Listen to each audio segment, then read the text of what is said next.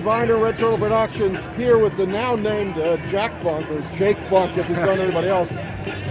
When you were hanging around in Maryland, it's the number one thing, this guy's going to be a pro. He's got the leadership for it. Now I'm hearing from all these draft analysts that they're actually really looking at you in the draft. What's going on with you? I think I've been interviewing pretty well, and just picking up speed. I mean, I did a couple medical exams for my knees.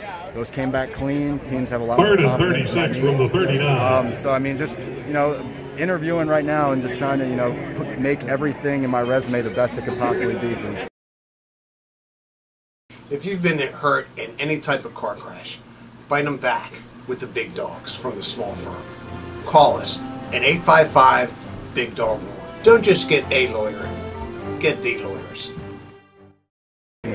What's the role that your family's played in that rehab? Oh, it's been crazy. I mean, my older brother has been part of the rehab process.